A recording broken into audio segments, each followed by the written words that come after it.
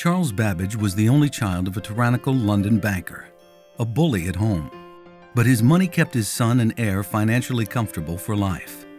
Cambridge educated in mathematics and supremely self-possessed, Charles became an iconoclastic writer and habitual inventor.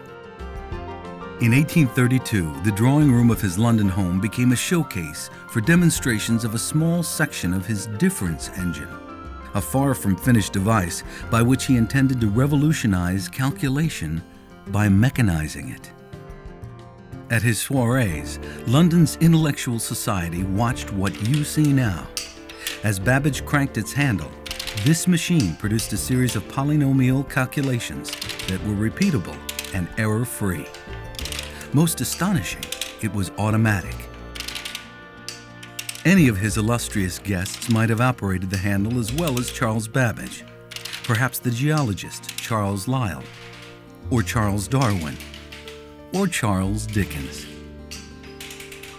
Once set, the machine seemed able to proceed, to think, on its own. But what was called the beautiful fragment of the machine Babbage had intended to build was all he ever finished of it. In fact, his imagination had already moved on to an even more ambitious mechanism, one that would make obsolete the abandoned machine. The analytical engine would be a general-purpose calculating automaton. For most of 30 years, he would revise and improve his notional design. Only a few partial sections of it were built, this one after Babbage's death by his son. The analytical engine was an ever-evolving machine. Each breakthrough elegantly drawn up, annotated to describe mechanical motions with a coding system that Babbage claimed was his finest invention. The analytical engine may be the most intricate operating mechanism ever fully realized with paper and imagination alone. In 1846, Babbage abruptly changed course. As if determined to make good on an old obligation, he worked for 2 years to complete a full set of drawings for difference engine number 2. It would require 8,000 parts, only a third as many as the first. He offered it to the government, but did not protest when it declined to build it, and the drawings were carefully put away. Eventually, they came from the Babbage estate to rest in the library of the Science Museum in London. More than 130 years later, in 1985, the museum's new curator of computing, Doran Swade, became convinced the institution could build difference engine number 2. After all, with the intact drawings, it seemed feasible and within financial reach.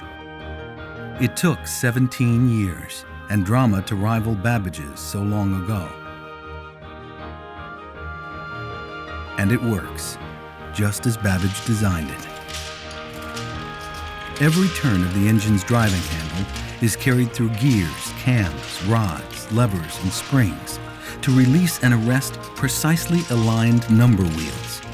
A helical arrangement of steel fingers continually pulls the register towers to find and perform the carrying of tens. In its continuing sweep upward, it is mesmerizing.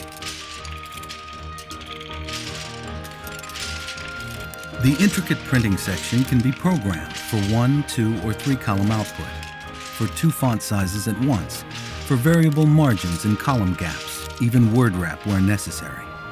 It prints hard copy on paper and simultaneously impresses the same output into a tray of plaster to produce a stereotype, a mold for casting a full-page printing plate.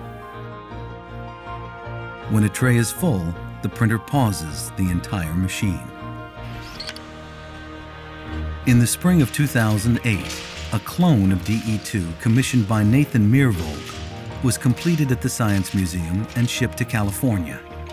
At the Computer History Museum, it would charm new thousands of discerning eyes. Today, the crotchety proud genius, who never managed to prove it during his lifetime, has a fair claim to honor as a pioneer in the history of intelligent machines. just as his parlor guests in 1832 suggested. His difference engine continues to inspire the admiration of his intellectual heirs, a celebrated and unique icon to chroniclers of computing. Charles Babbage, remember, never saw it, except in his stubborn, prescient dreams.